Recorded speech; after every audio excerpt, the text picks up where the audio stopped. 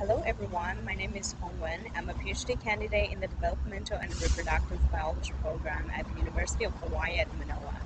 My journey into the world of reproductive science began during my time as a resident in the OBGYN department in China.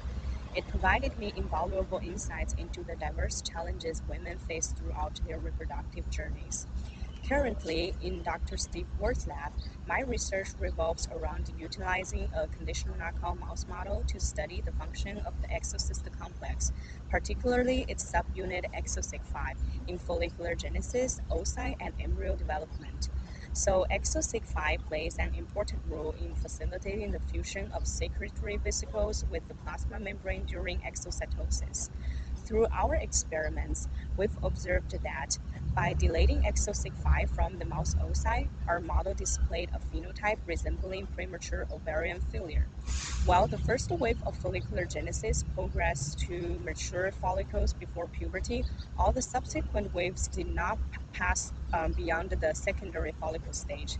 Additionally, we found that embryos generated from the first wave oocytes exhibit compromised developmental potential. Overall, our findings suggest that our conditional knockout mouse model not only provides insights into disruptive folliculogenesis, but also allows for the differentiation between the first and the subsequent waves of follicular development. So that is a brief introduction of my research. My ultimate goal is to complete my PhD and merge cutting-edge research with clinical expertise to improve women's healthcare.